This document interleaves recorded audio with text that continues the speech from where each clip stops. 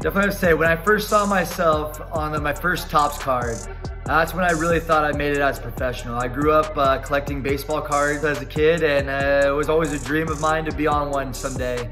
Truly a dream come true, so I'm definitely grateful for it and something I'll always remember. Growing up, I used to collect Topps cards myself, so seeing myself on a Topps card for the first time was kind of surreal. And to see my son collect them now is incredible. Hi everyone, this is Raul Diaz, and you can collect my 2020 Topps MLS card available now.